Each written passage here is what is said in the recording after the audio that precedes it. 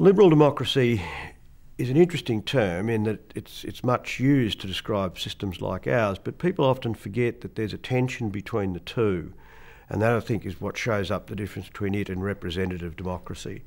Democracy is basically about majority rule, which we regard as important, but majorities could oppress minorities. So the idea of combining liberalism and democracy is to have a majority system which recognises and respects both individual rights and minority rights.